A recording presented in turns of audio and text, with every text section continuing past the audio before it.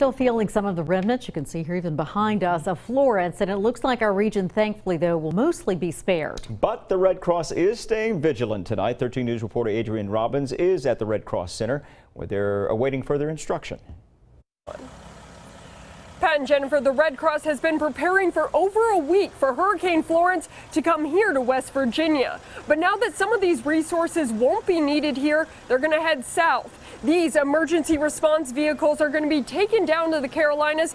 Deb and her husband Jesse will be driving this one down tomorrow to help feed some of those hurricane victims. Now, if you want to help hurricane victims at home, you can not only donate to the Red Cross money, but you can also donate blood. Over 150 blood drives were canceled due to the hurricane, and now the Red Cross is working to replenish some of those supplies. We're going to have much more on the Red Cross here in Charleston and their efforts to help hurricane victims tonight.